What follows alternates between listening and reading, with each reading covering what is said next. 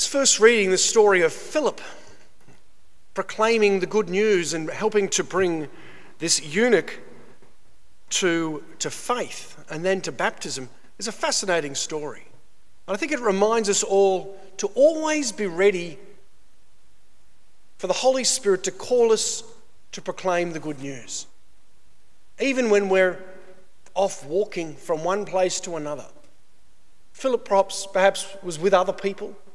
He was there going in a particular direction, and he sees what I think is almost like something out of a chariot race, but it's probably closer to a carriage, of a significant man in this carriage going along perhaps with a caravan of others moving from one place to another. And Philip's there walking, going from one place to another himself.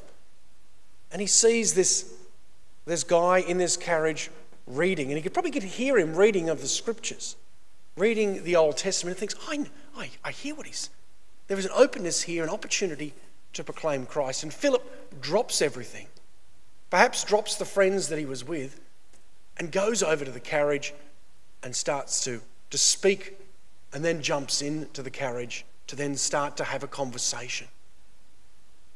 If only we could be so open to the Holy Spirit moving in our own lives at times to move us to proclaim Christ in unusual situations. Often we get in our own pattern, our routine. We do this. Oh no, I've got some friends with me. I know I can't go and do that. Philip realized that the Holy Spirit was guiding him to proclaim Christ in this context, in this chariot, this carriage on this day. And he brings a man to faith and to belief. God works through all of us as well. God is calling us at times to proclaim his resurrection, to proclaim his love, to bring a deeper knowledge and experience of Christ's love to others. We can say, oh, we're too busy. Oh, no, we're doing this or we're doing that. Or we can say, no, there's an opportunity. The Holy Spirit's moving within us and we can proclaim Christ. But we need to be ready to proclaim Christ. Philip had reflected on the scriptures. He'd reflected on his relationship with Christ in prayer and study and was ready for that opportunity, that moment that came. Sometimes in a person's life, that moment might only come once or twice, but we're called to be ready both prayerfully and be formed with a love for Christ and a love for the scriptures to then proclaim the good news.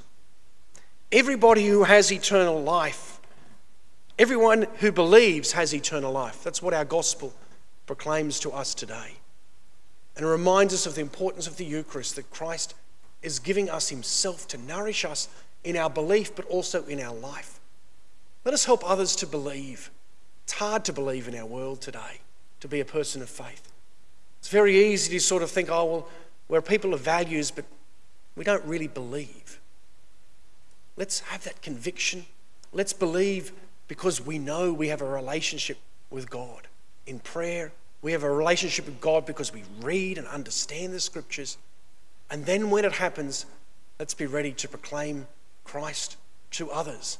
Perhaps it's someone walking along the road, someone we've never met before. Perhaps it's our own member of our family. Let's be courageous in listening, developing that relationship, and then proclaiming Christ in our world.